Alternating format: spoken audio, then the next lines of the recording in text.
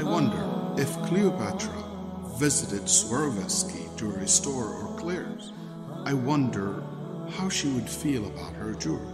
If Kisra, the ruler of Persia, spent the night sleeping in your bed, what would he think of his own royal bed? Would Caesar be proud of his luxurious life, reclining on a couch and fanned by a slave girl, if he knew that my living room has a more comfortable reclining chair and an AC unit that can make it feel like an igloo even in a Texan summer? Would Qarun strut arrogantly about the keys of his wealth that he needed strong men to carry, if he knew that the keys to my wealth are carried in plastic cards in my wallet and guarded by corporate towers?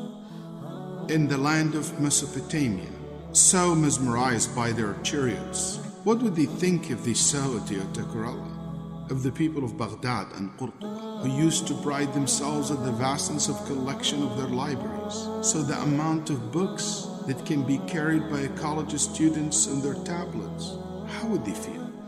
The kings who used to pride themselves on the quickness of their messengers and carriers were introduced to email, text messages, and WhatsApp. What would they think of how we were living? If Nu'man, the king of Arabia, who used to drink cold water kept in a special made skin container, and the people used to envy him for that, how would they feel if they saw the water fountain in our masjid? If the Abbasi Khalifa al-Mansur, who used to have his slaves mix hot water with cold water to create a unique bath for himself, and his people used to imagine what that was like, what he would think of trying my jacuzzi.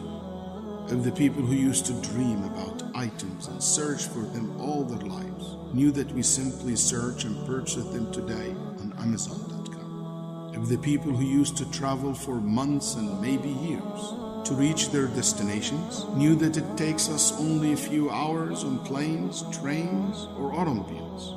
My brothers and sisters, we live today better than many of the kings and royals of the past, but we can't see it. We only have eyes for what others have. Remember, every time your eyes wander wide, your heart constricts.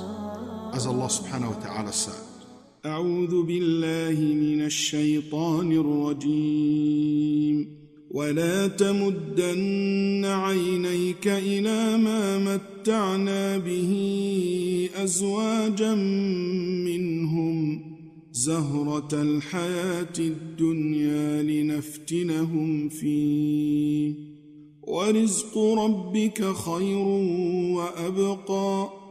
And do not extend your eyes toward that by which we have given enjoyment to some categories of them. It's but the splendor of the worldly life by which we test them, and the provision of your Lord is better and more enduring.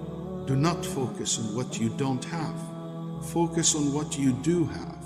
Comprehend the following statement with your heart and memorize it on your tongue. When you are grateful to Allah and do what He asks of you, He will give you much more than what you ask.